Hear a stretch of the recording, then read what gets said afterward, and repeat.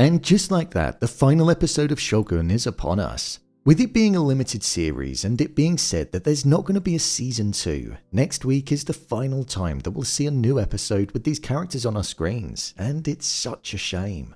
Following the emotional, climactic ending to episode 9, FX have released the 25 seconds that we all sit there and eagerly await following the end of the episode, and that's the trailer for the next inclusion.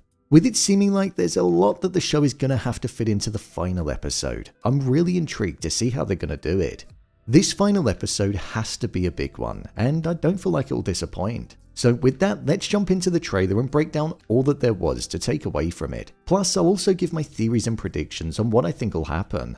Here is Shogun Episode 10 Trailer Explained. Just to let you know, this video will contain spoilers from the FX TV show, the 80s miniseries and the novel, so you've been warned. So the trailer for the next episode opened up with Father Martin Alvito walking through the woods with John Blackthorne, and he said the line, "Ishido-sama has mobilized to war, Toranaga will be dead in weeks."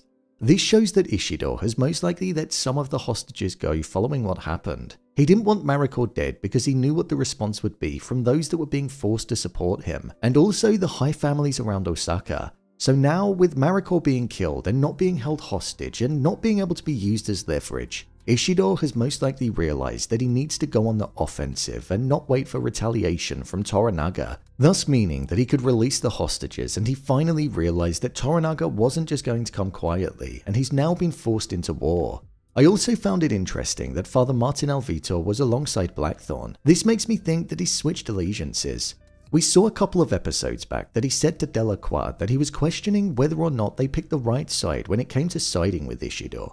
And with Ishido essentially ordering the shinobi to take Mariko against her will and being responsible for her death, he may no longer feel as though he wants to side with Ishido in that regard. After all, Father Martin Alvito and Mariko were long-term friends of 14 years, and he helped her in the past when she needed somebody most. The war that Father Martin Alvito is referring to is most likely the Battle of Sekigahara, which we may or may not see on screen. Within the 80s TV series, the Battle of Sekigahara wasn't shown to us. The preparations before were, and the outcome of the battle was narrated to us, something which is extremely important. And I feel like this show could do something similar, but maybe there could be some kind of visual aid if they do. There's not been a narrator throughout this version of the show, so it would be weird if it did just randomly occur in this way in the closing moments of the show. However, we could just end up having text appear on screen like it did at the start. Either way, an all-out battle would most likely need a full episode, and with there only being one episode left, I don't think we're going to get a battle.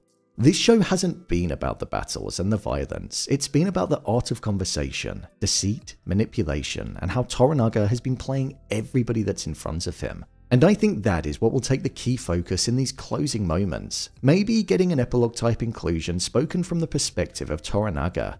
The next part of the trailer then saw John Blackthorne meeting with Toranaga, who was still in his mourning period for Nagakado. Blackthorne said, "Don't you understand? I came to your shores to use you."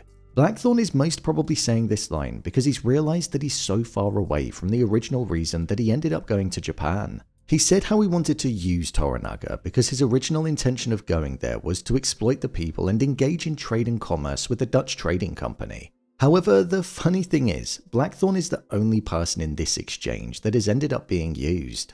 The look on Toranaga's face after John spoke to him in that way was that of anger. We've not seen anybody speak to Toranaga like that before, so it's going to be interesting to see his reaction. Obviously, Toranaga can't understand Blackthorne as he's speaking in Portuguese, but tone is key in this, and tone is something that is universal. After this section of the trailer, we then saw Ishido, Lady Ochiba no Kata, and the Council of Regents meeting, and Ishido said the line, "The vote is done. War is inevitable." I think this could be the vote that might get put in place to release the hostages that were being kept in Osaka in order to have some kind of leverage over the generals and daimyos that were being loyal to Ishido. This is why I feel one of the next shots had people walking outside of the gates, so the hostages will most likely be going free in the finale. I think the killing of Mariko could be something that could divide the regents.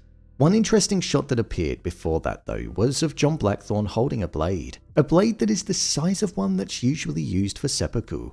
Maybe in this instance, Blackthorne is threatening to commit seppuku, or this could be connected to the scene that looks like it's going to be taking place where Yabushige is being taken away. Spoilers for what happens to Yabushige in 3, 2, 1.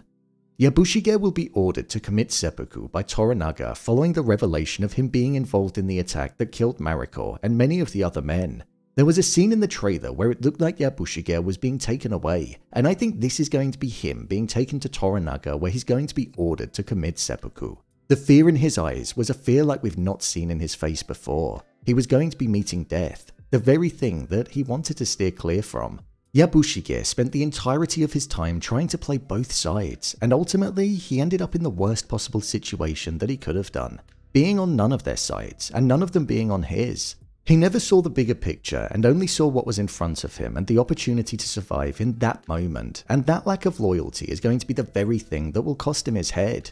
This is what I predict the final moment in the trailer was as well, the moment that Toranaga was holding his sword.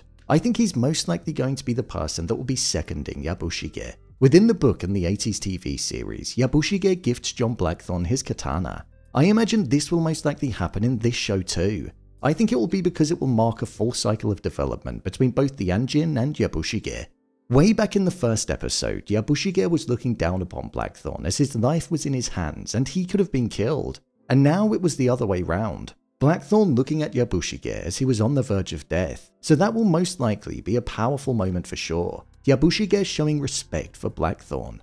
One other section in the trailer that appeared was a group of men all by the water with ropes trying to pull something in. I believe this is going to be where we'll see that John's ship, the Erasmus, has been destroyed. Within the novel and the TV series, it's revealed that Toranaga destroyed the Erasmus and tasked Blackthorne with building a new ship. This is so that Blackthorne can fulfill his karma of never leaving Japan. Blackthorne wanted to go up against the Black Ship, take the gold and eventually return to England. But with Toranaga keeping the Anjin in Japan because he wants to learn more from him, destroying his only way out was the only way he could keep him. So the men that we see in this clip are most likely the men that will be building Blackthorne's new ship that Toranaga assigns to him, or they're going to be pulling in the wreckage of the Erasmus.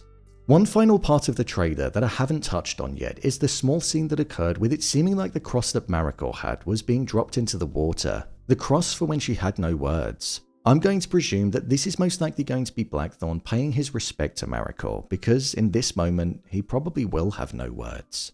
The final episode of Shogun is one that does have a lot riding on it, because the show has been one of the best, if not the best thing on TV this year, so we've all got high hopes. I'm not predicting an all-out battle, but I also wouldn't mind being surprised in getting one at the same time. It's been an amazing show to go on a journey with, and I'm just gutted that next week it will be at its end.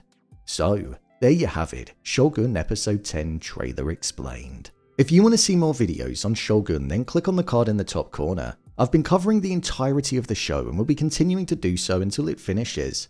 Plus, I'm also working on a different kind of video for when the show concludes, and that will be getting released next week, so be sure to stay tuned for that. How do you think Shogun will end? Let me know your thoughts in the comments below. As always, thanks for tuning into the video, and I'll see you in the next one.